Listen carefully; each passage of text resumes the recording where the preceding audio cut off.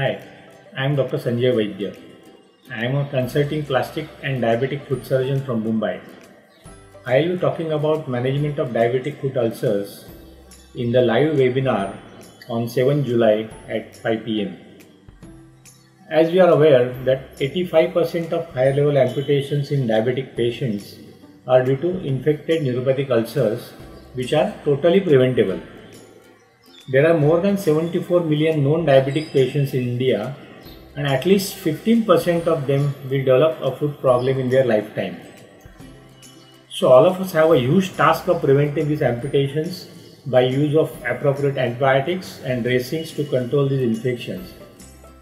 I am thankful to FDC for this initiative and DocMode for providing this educational platform.